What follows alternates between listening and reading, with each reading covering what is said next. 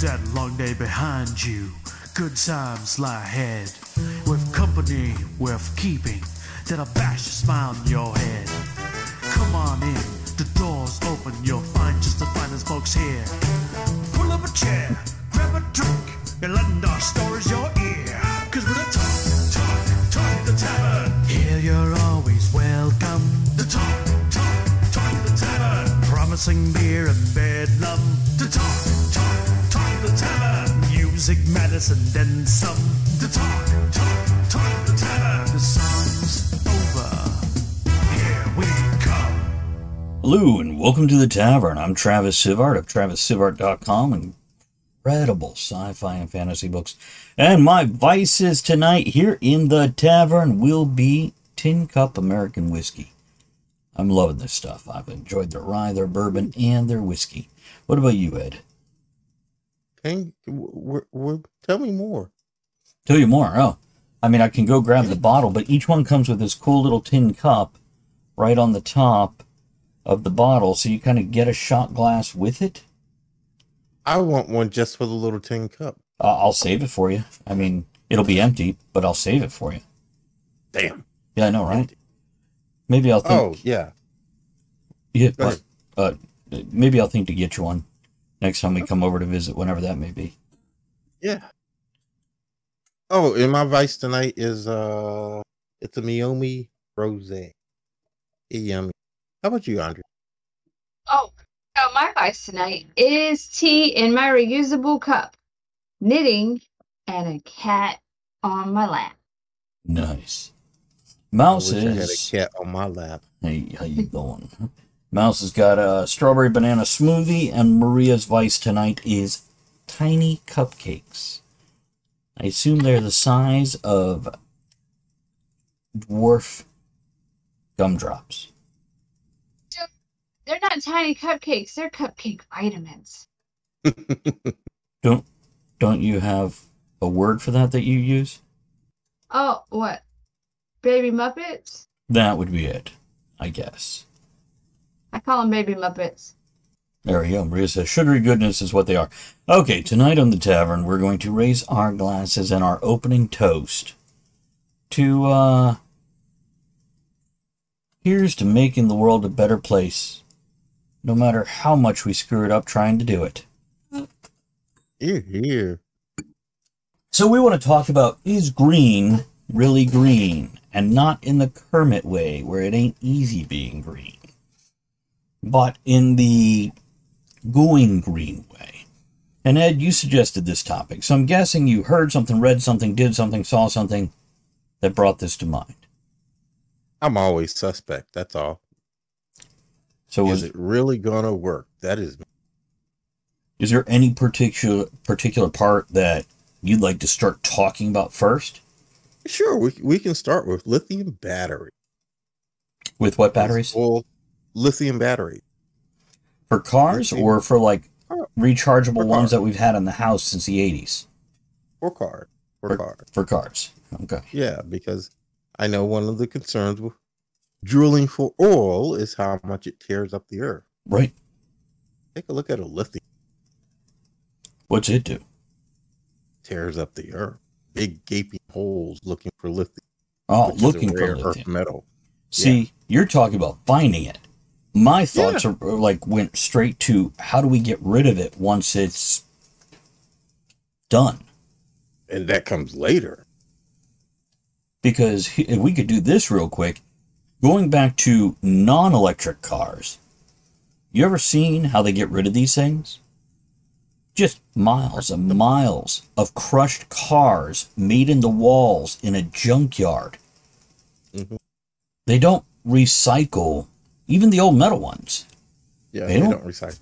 They just sit there and ooze into our groundwater. I don't know what they're doing with them.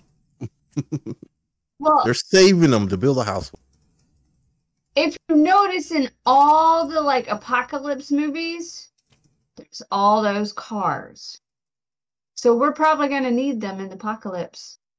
So what you're saying is those cars are useful because they use them when they make apocalyptic movies. Yeah. Mm-hmm. Oh. Sounds good to me. There we go. That gives us a reason for them. Let me read a few comments here. Maria says, depends. I mean, some stuff is a gimmick, some is real. Personally, I feel like it's a little too little, a little too late. Then asked, does that count a chemical waste? Because that's the whole issue. And Maria points out, they're doing nothing with these cars. Gary says, I've heard that they could be charged for a lot longer than we are currently able to charge it for. Energy is all around us, but we're stupid. Yeah, that is a good point. So, well, all those are good points. So is green really green? What other things are we doing?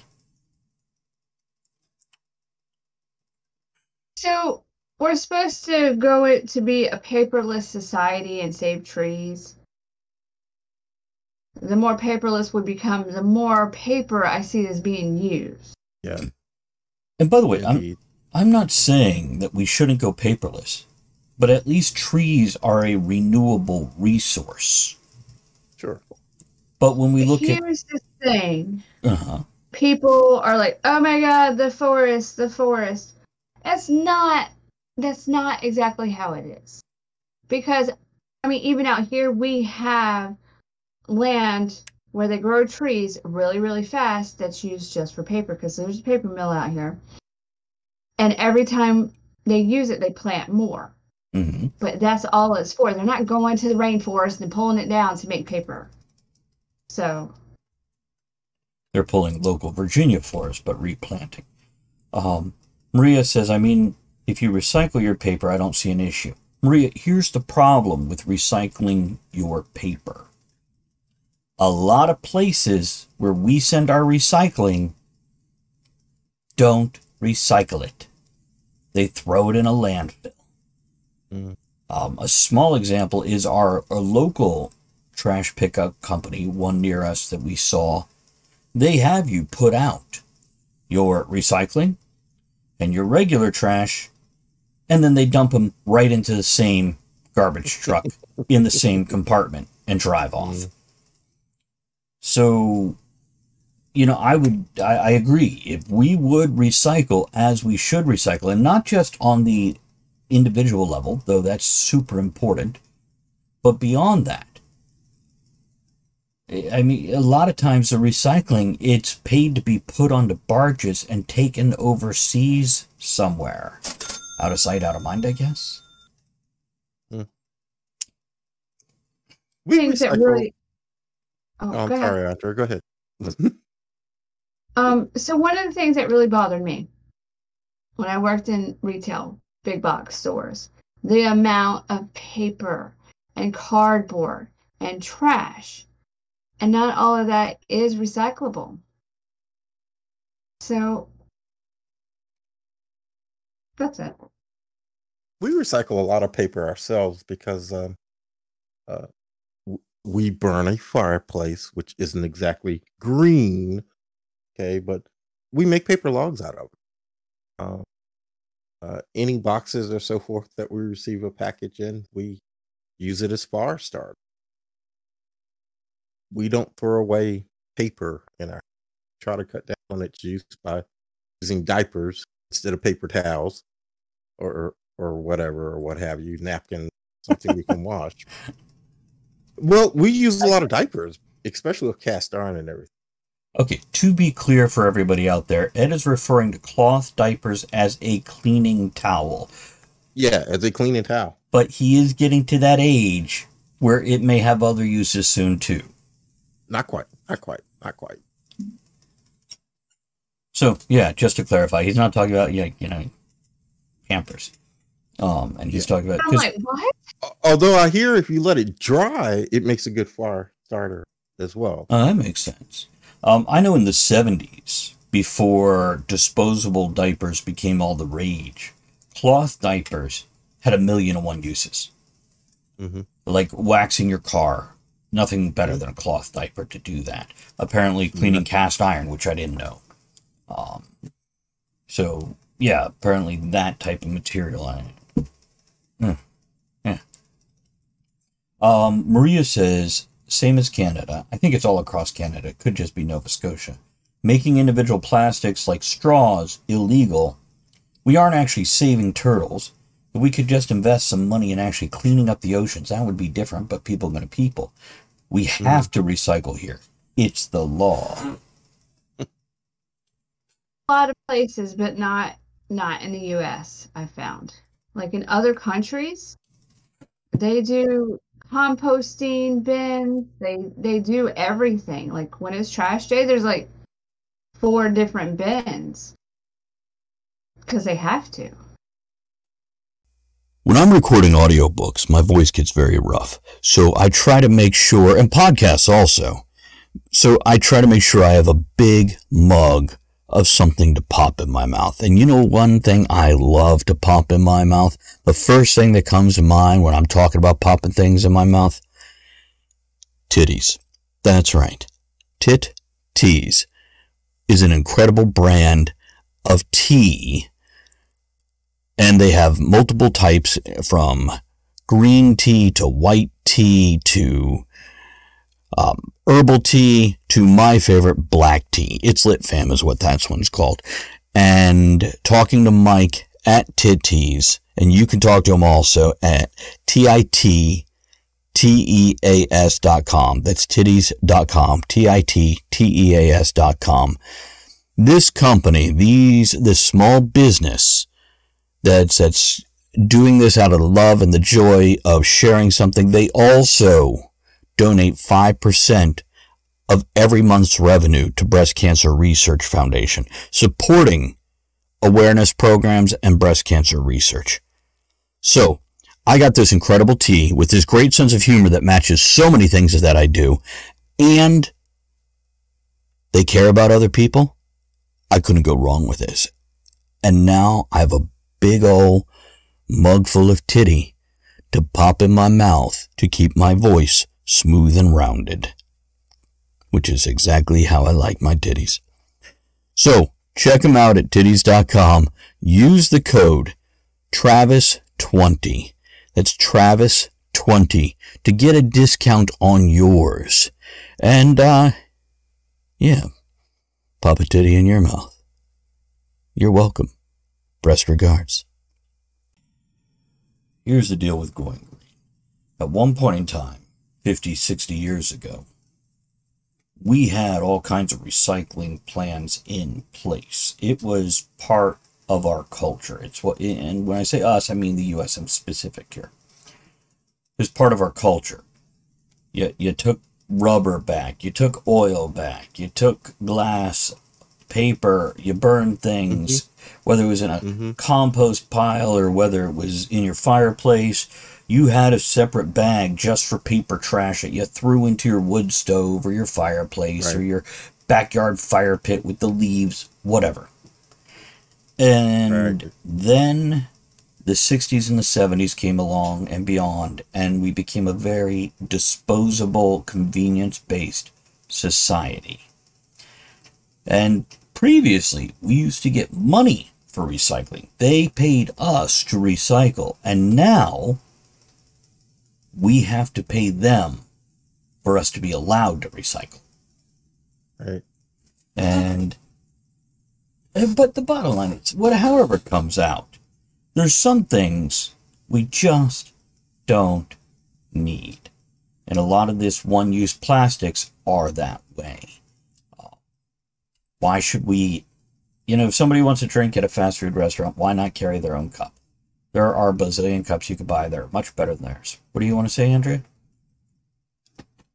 With that, yes, that is great. And I used to do that, where I used to take my cup and get it refilled and get a discount. But since COVID and things, oh no, we're not touching your cup. We're not, they won't do that. And as far as one-use plastics, I understand both sides of it. For us normal citizens, we don't always need it. Hospitals, medical things, that is needed because you can't properly sanitize or clean things, and you don't want to spread illness. So there's like a two side to everything. Right, there is. And Maria says, I've noted that cloth menstrual pads seem to be trying to make a comeback. But it's so much easier to just throw a pad away a few times a day hold on a second, cat on my lap, and he's stepping on my earbud wire. There we go. Throw a pad away rather than doing a bloody wash. People in general are going to choose what's convenient, not what's green. And then she told me to go fuck myself, saying, I like my purse fork. What if I randomly come across a party and need it for cake? Maria, there's nothing wrong with a purse fork. Matter of fact, if more people carried a purse fork, we'd have less waste, wouldn't we? Less plastic burn. And also, if you carry a metal purse fork, somebody attacks you, fucking stab them with a metal fork. Mm-hmm. You'll have cake. So I want to speak on the cloth menstrual products. Mm-hmm. Maria, yes, I understand that. I use that. But I also have the other ones just in case. You never know, because whatever. But it's not so much the convenience. It's better for you if you do it. And it might take a little more steps. But if you think about it, as a female, we already have enough problems. We don't need all the chemicals and things. Like a lot of people are not using disposable diapers because of the chemicals that puts in the earth and their baby and all the other things. Same thing with that. Just my 2 cents. Yeah, I'd like to say if you're going to put chemicals in your body, pay top dollar for them and get the good ones that make you feel happy. But also, when you look at these things, originally they build these items on convenience. Later, they build them and build as an advertised, marketed these items on cost effectiveness, that they're way cheaper than these other things. Now, they're more expensive than going out and buying cloth diapers. Now, of course, I don't want to wash a shitty diaper if I had a baby, but I don't. And as for the menstrual pads and whatnot, I've been around long enough. I know on the right day, it doesn't matter what you're wearing. You're washing blood out of some clothes. It's just going to happen now and then. But it's going to be cheaper to do it out of a cloth one instead of the disposable ones. To keep a few disposable ones around for those emergencies, like going on an airplane. I think that's an example. Do laundry. Yeah, laundry day. I used cloth diapers too when the kid was little. It was better for the environment, more cost effective. Yeah, sometimes you run into issues, but you do that with anything. I just wouldn't know where to wash them out. I assume you just slap the poop out of them into the toilet and then throw them in the shower and hit them with the removable shower head. Okay, and I'm talking about the diaper, not the kid. Oh, you can do that with both. I mean, yeah. We skipped that episode. We did. Everybody had their own method, Right. And hey, Tal says cloth pads are wonderful. Yeah, and Maria says you can buy shampoo bottles where you go in and refill the bottle to save the plastic. To refill the bottle, it costs more than buying a new one with the new plastic bottle. If it costs... I was going to... Go ahead, Ed. I'm sorry. Yeah, go on. I was going to bring that up because a lot of products, a lot of green products showing up in stores these days. And I go into the store because I try to be somewhat environmental. And I go down the shopping aisle, and there's green soap, there's the regular shit, faucet. The green stuff is twice as much. What is the price going green? Right. Especially in the economy we have today, can't afford it.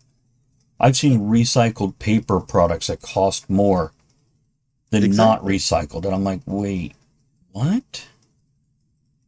And that's a lot of the problem. Because with all the newer stuff or the chemical laden things, they can make them cheaper because they make them in bulk. Whereas some of the things that are better, like when I make lotions or soaps and things, you have to make a smaller batch. Smaller production. And it takes more time. Couple more comments here. And by the way, I do want to point out that we have people from Canada, from Australia, from Germany, all in our chat right now. So we've got a great kind of... I'll drink to that. Worldwide... we got to drink to that too.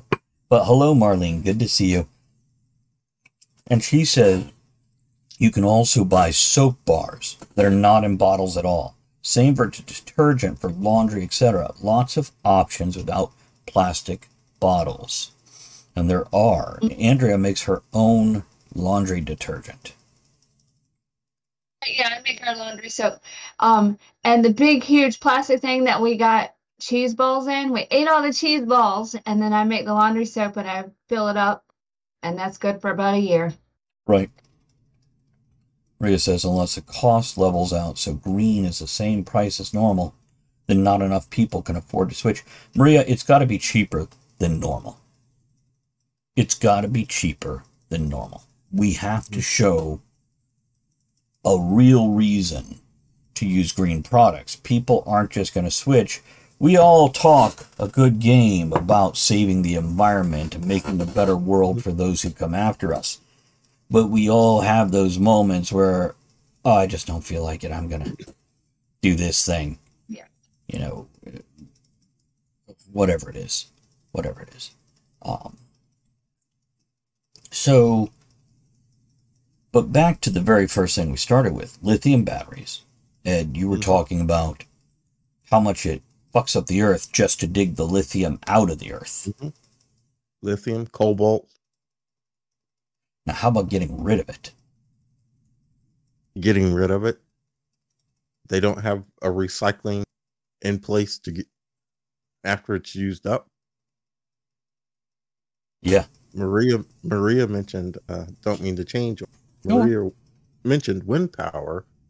You know, windmills kill birds. And they don't even have an estimate how many birds are killed by wind. How green can that be if we're killing birds? You know, don't get me wrong. I think we need to do something. We need, because we're fucking up the planet. But I feel like sometimes we're jumping on this green train and everything has got to be green. And we're not thinking this through any more than people did 100 years ago when we started all the factories, or 150 years ago with the factories, automobiles, and so forth. We're still not thinking it all the way through. No. So if we jump on the green train, where are we going to be 50 years from now with all the lithium batteries, all the solar panels that are no longer viable? Right. Where are we going to be with that? We're going to be in the same boat. Have I told you about graphene? Yes, we talked about graphene. And by the way, Gary says, Gary has been to our house, and he says, I saw that cheese ball container. You guys must have orange Cheeto guts. Here's what I'll tell you, Gary. It took us months to go through that Cheeto container, and I think part of them was fed to the birds. Well, the ones that Ed didn't hit with his wind turbine thing. And as for that, Ed, I mean, if wind power is actually a viable, renewable source, we still hit how many birds with just our cars? You know, you don't see us taking those off the road. They could. They could, but, you know, we don't even see us going to mass transportation and putting in reasonable bus and train routes. Yeah, Andrea? If we had, speaking of that, if we had, like, public transportation here, I would so use it. It'd be cheaper than the gas, but we don't even have it out here because we're in the middle of nowhere. I'll hitch a ride on a cow. Happy trails to you. Gary says... Sorry. Andrea, go. You mentioned the... Oh, go. Andrea. Then Ed. Oh, okay. Gary says, you know, people should ride bikes. Yes. I would love to. It takes me over an hour by car to get to work. I can't do that on a bike. And that's what I want to bring up. Gary said people should ride bikes, and you mentioned mass transportation. I did read an article about a woman recently who was talking about how we all need to rethink. We need to design cities better so people can take mass transportation and live closer to their job, and everybody should move out of the country and live in these new design cities. Thinking, I saw that fucking movie. I don't want to be a part of that. Which movie was that? I don't know. It's a bad sci-fi movie. I know that much. Like every dystopian movie ever. Here's what I'll tell you. There are studies done about when you have a certain amount of people in a certain amount of square mileage or kilometerage, whatever, the human brain fights against it. It rebels against it. And we start getting we get psychological issues. So yeah, it's not healthy to be crammed into cities long term. It's just, we're still an animal that needs, there is stress too, Gary. Let me read a few comments here so nobody thinks we're ignoring them. Maria says, I feel like we need to figure out how to use limitless resources instead of limited ones. It's renewable resources, to use the other term.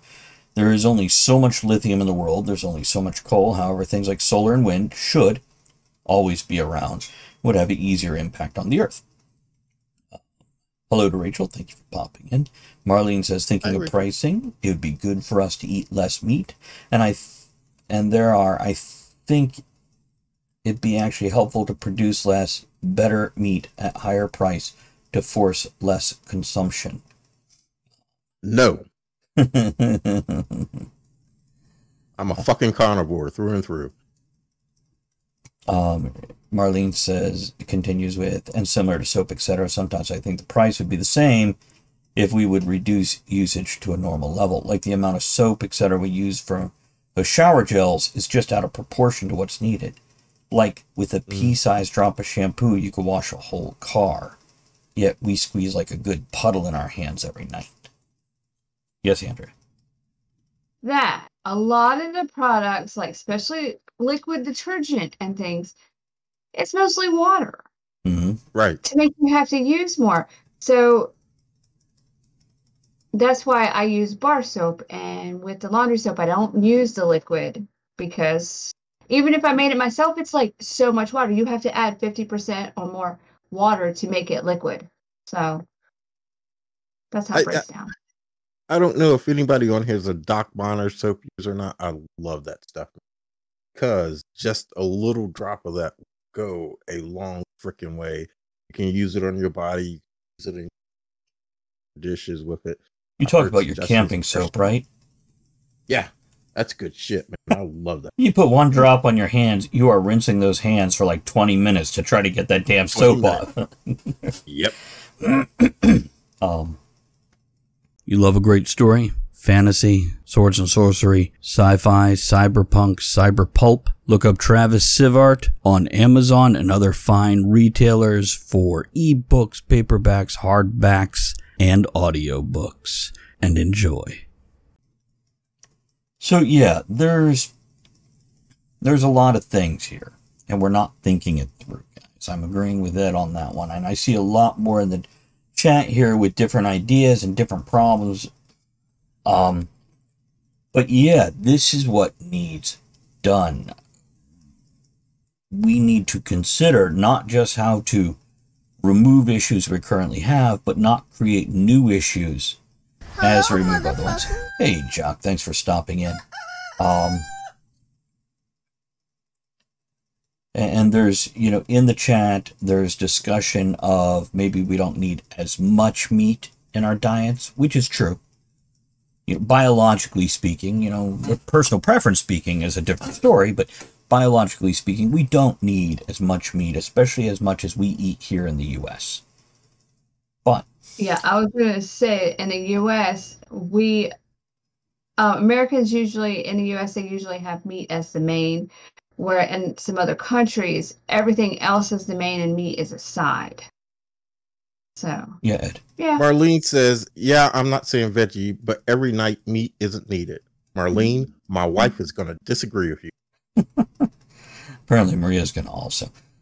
So Marlene, yeah, I'm saying there's credibility to what you're saying. And of course, as Ed just pointed out, personal preference is personal preference.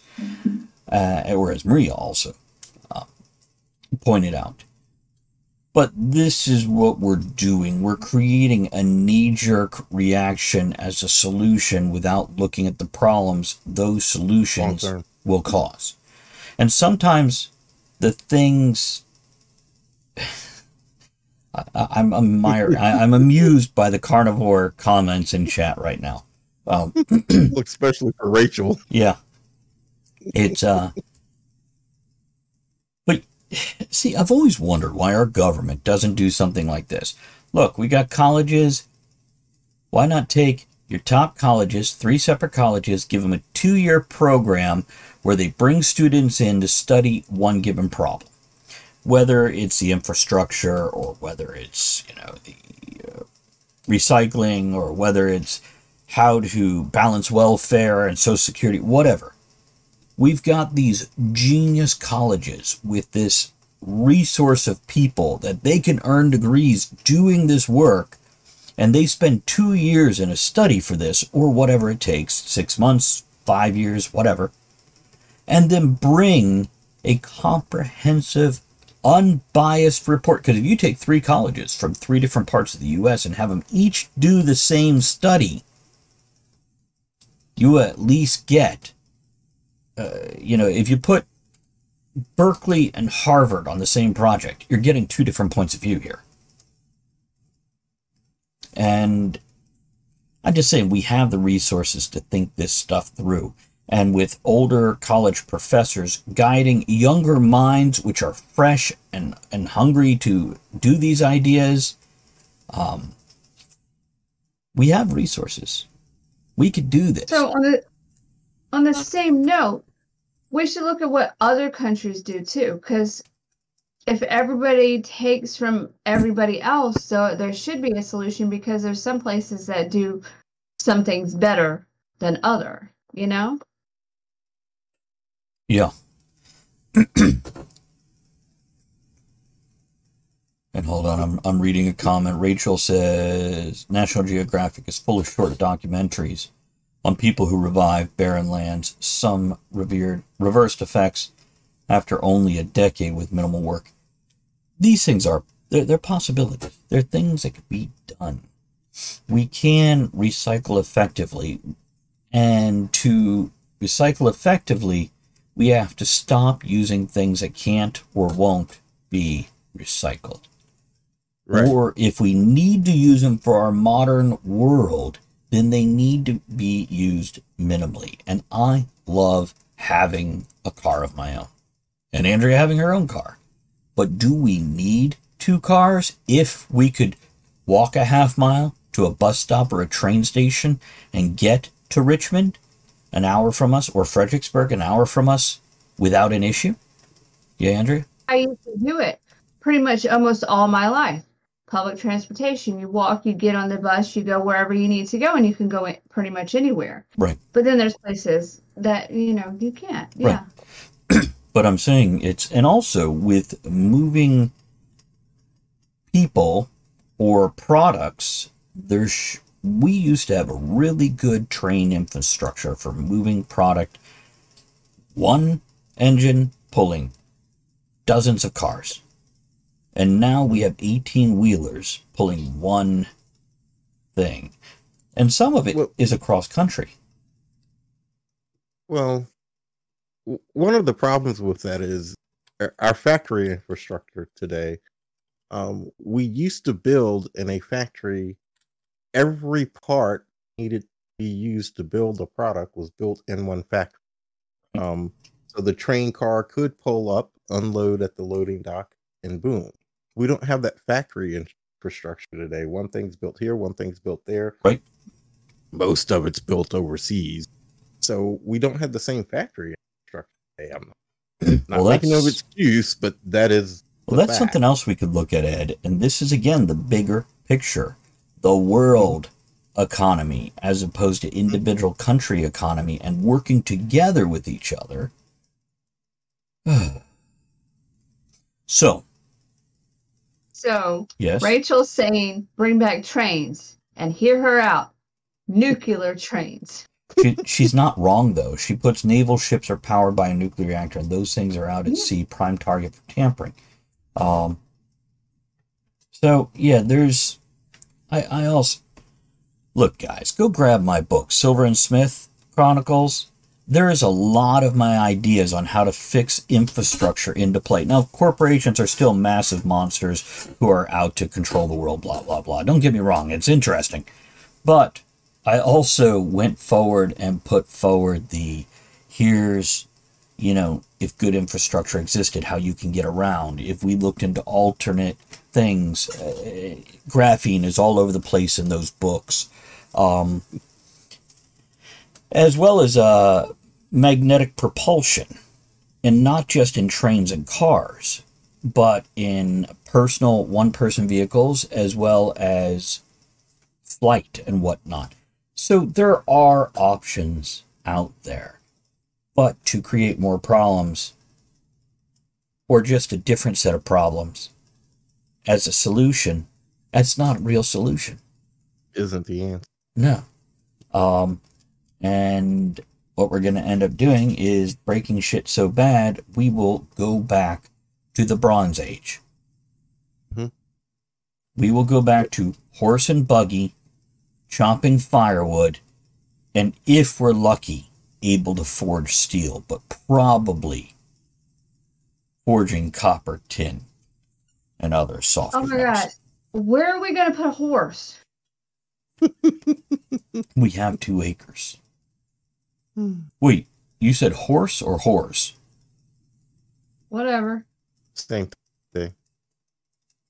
No, one it's legal to have sex with. The other one, you get on a list for that shit.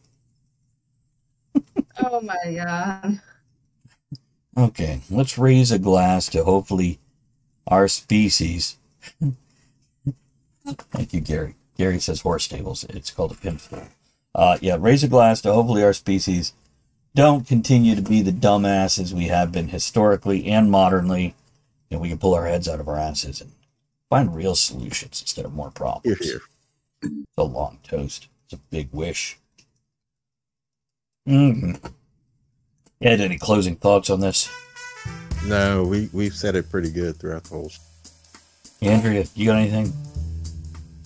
Reuse, recycle, go green. What about repurpose? No repurposing? We're just going to reuse and recycle, no repurpose? You're a monster. Anyhow, thanks for joining us, guys. Make sure you recycle this show and send it off to some other friends so they can watch it too. It costs you nothing, and it saves them a lot of bitching on their own, because we did it for them. So we'll see you on the next tavern. Here's to all y'all.